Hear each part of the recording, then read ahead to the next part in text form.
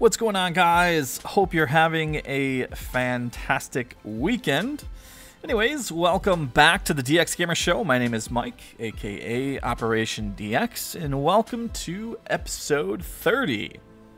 So we had a little bit of a mishap during the previous episode, and we lost one of our mining craft. Fortunately, the pilot survived. I was able to burn just before we hit the ground. I did not see the ground coming, and holy cow. So getting out of the craft seemed to fling the craft up into the air. More things are exploding. My Kerbal is having a seriously hard time regaining orientation, and I'm actually becoming a little concerned here as... Okay, there we go. We got control, thank goodness. I did not want to lose my pilot. After all of that, surviving the crash and then getting out seemed to be even more dangerous. So I'm going to go ahead and put down a sign here saying I need help. Now, fortunately, with this debris and the flag down on the ground, I will now have something to give me some indication that there is ground rapidly approaching, because I couldn't see anything on my way down. I was 16,000 meters above the surface when I impacted, so I was not expecting that at all. I was approaching at a relatively fast velocity. I burned really hard, and it was not enough to save the craft. Anyways, I don't know what I'm doing here, because my Kerbal can't come along on this mission. So I put Bob inside here, but Bob needs to get out because there's only room for one Kerbal aboard my second mining craft.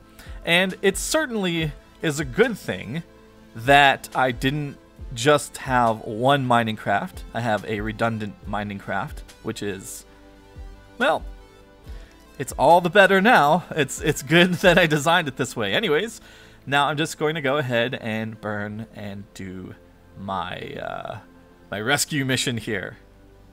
Rescue missions are fun, at least when your Kerbals don't die. And Kerbals are precious. I don't want to spend another, what, 130,000 to hire another Kerbal. And this pilot is already leveled up, so I don't want to lose her. She's a good pilot. Although I probably should have brought Jeb along. That was actually something that was mentioned in the comments. It's like, why did you not take Jeb, Bill, and Bob along for this mission? Because we want to see more Jeb, Bill, and Bob. And hey, I get it. I understand. But that's not quite how it worked out. And there's reasons for it. I mean, our scientists had high levels, and Bob didn't have such a high level, but I brought him along. So we have at least one of the famous three along with us. Anyways, I'm not sure if this is where the Space Kraken lives, but it would be very suiting if this is in fact where that Easter egg is, the Space Kraken, because, well, it struck. Actually, it didn't. It's just this body, as I talked about in the previous episode, it doesn't have those little, what is it, scatter terrain, where there's little rocks all over the place and you can kind of get a good idea of where things are located. Here, here you just cannot see it, and landing down on the dark side, which I typically don't like to do, is quite challenging. It would be nice if there was some sort of like maybe part that gave you an actual distance to ground. That would really help in the dark situations. I mean, so that's my two ideas for future expansions for Kerbal Space Program. One, either have like a infrared science package thing that can detect your actual ground level and you can monitor it as you approach in the dark, or have a module that allows you to pretty much green screen it and have a thermal imaging so you can actually see the surface as you approach. In this case, we're okay because we can see the flag and we can see the numbers. We know exactly how high we are from the surface, and I can appropriately slow down my speed and come down for a nice gentle landing like I typically like to do. Now, if we lost the secondary landing craft, we would be in we wouldn't be in huge trouble, but we couldn't rescue this Kerbal. Unless I wanted to do some kind of, I would say, a dangerous maneuver with the goddess ship. And I don't know.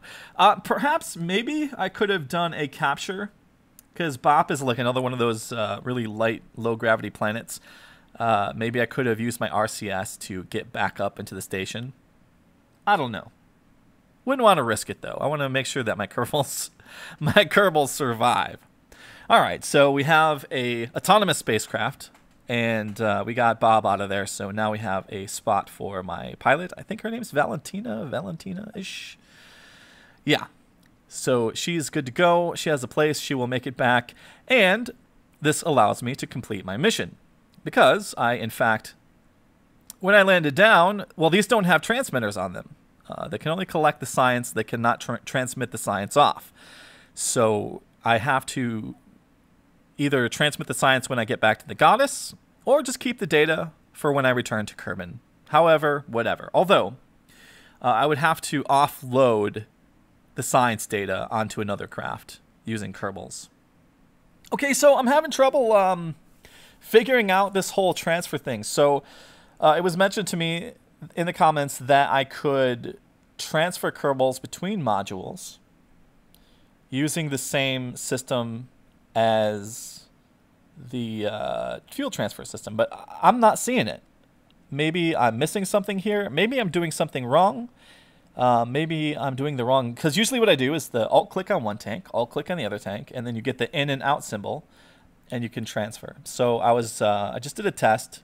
I loaded up a craft at the launch center, and I put a a crew module and a command pod. And I had one Kerbal inside, and I tried to transfer the Kerbal from the command pod to the crew pod. And I could not figure out how to do it. I know that there was a mod that allowed you to transfer Kerbals, and that's another one that I really, really like. And just that being in the core game is awesome, if it's true. I couldn't figure out how to do it. So maybe Marcus can let me know, because Marcus is the one who told me that. All right, so returning to our craft here, we got all the science data we needed, and that essentially completes one of the last contracts we need to do, because we had the exploration contract to Bop, and I pretty much wrapped that up with going in a stable orbit, getting the science stuff. Yeah, we did all of it. So now we have just that one contract that I said I was kind of worried about, which is the one that we went to Ike and returned. But we flew over to Jewel. We did a detour.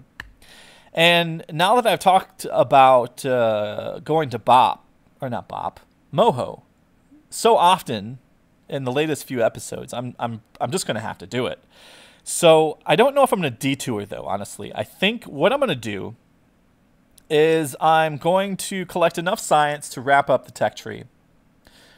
We will do, at the end of this episode, we'll do a tech tree workup. We'll start unlocking some more techs, and then I'll finish it off, whatever I need to do here, because there's plenty of science. I've got the labs pretty much loaded up with data, so I just need to accelerate time to knock off that extra like 2,000 or 3,000 science that I'll get.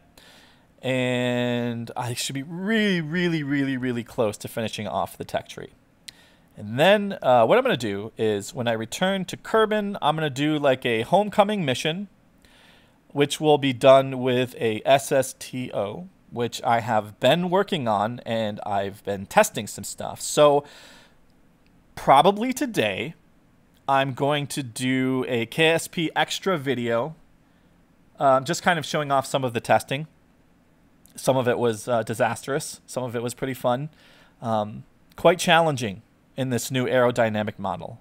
I used to be kind of becoming a pro at doing the SSTO thing, but it seems to be a little bit harder. At least to me, it seems to be a little bit harder to do with the new aerodynamics model in Kerbin. And you know me, I can't just do normal craft. I have to do like frickin' monstrosities things. One of the craft I'm working on is literally like 100 frickin' tons. I mean, what am I doing trying to create an SSTO that's 100 tons? And you know what's interesting about it is it's not like this super elaborate, like bizarre looking craft like I usually create. No, it's it's sleek. It doesn't look like it has a ton of parts. I think it has a pretty clean design. I don't know. The other SSTO that I worked on that's a little smaller is the one that's kind of working a little better, but I want to use the really heavy one, so we'll see how it goes. We'll see how it goes. It's quite interesting. But yes, I plan to do a homecoming mission to get all my Kerbals back. And what I should do is get Jeb off of the surface of Minmus back into the station, and then that way I can do like a flyby, pick Jeb up. Ooh, do I have room for Jeb? Yeah, I have a command pod for Jeb. There's 3 Kerbals on this mission, so 2 scientists, and I have a 3-person command pod. So yeah, we'll swing by, we'll pick Jeb up, and then I'll launch the SSTO, dock it up to this craft, and then I will get everybody back home. They'll get their experience and all that, which is awesome. And then we'll do a mission to Moho. How does that sound? Does that sound cool to you guys? I don't know. I know one of you guys are really interested to see what this Mo hole is all about. So, yeah. Other than that, I'm not sure. You know, I could still continue with the whole interplanetary fuel network thing, but the goddess kind of like I mean, this is kind of like almost like a mobile fueling station in its own right. So if I did get a craft that got stranded at, like, say, Jewel or some other place, this craft could come out and rescue it and that sort of thing. So, yeah, I don't know. There's another thing I can do. And there's something that's been asked in the comments, and that is to start back up one of my old series. However, before I went on my YouTube hiatus, I had actually planned to do a Into the Future Let's Play series of Kerbal Space Program with all that really cool stuff. I don't know if you guys remember. I had the jump drive and a lot of really neat stuff and some edits, and I had like really cool custom stuff that I did that made the game look really great with the clouds and all that and the lightning. I thought it was just freaking awesome. Anyways, so yeah, looking here at the contracts, we have completed pretty much everything except for the Ike return. So we have a freaking butt ton of money. We have 4.56 million freaking credits. We have 4,800 science. So we are going to be able to unlock a ton of stuff here. So large fuel tanks. These make it quite easy to get into orbit, actually, if you unlock like the Rhino engine with those tanks. It has a really decent ISP. Not spectacular. It's not like hugely rewarding, but it certainly makes it a lot easier to get craft into orbit. Also, when I launch a replacement craft and some other craft, I'm thinking about putting a station up in the orbit of Kerbin. I will use fairings. So there is a couple other things that I have kind of like in the back burner of thoughts that I possibly could do after the homecoming mission. I'm thinking about launching another station up into the orbit of Kerbin, but that'll all be quick. That'll all happen in like one episode, I think. Anyways, just kind of going to town here with a tech tree, unlocking just all of those smaller things that I haven't unlocked. So here, the ion stuff, probably not going to use it in the series. A lot of the space stuff. I'm going to get the Rhino engine and the big thing. I'll go ahead and grab this like hugely ginormous fuel tank. Let's see, what do we have here? Yeah, I'll go ahead and grab this stuff, more airplane stuff, which I'll need for my SSTO stuff anyways. There's one more set of space plane parts that I haven't unlocked that gives me the Rapier engine. I'm not really all that interested in it. Anyways, that wraps things up for this one, guys. Thanks for watching. I'll see you next time. Have a great day and take care.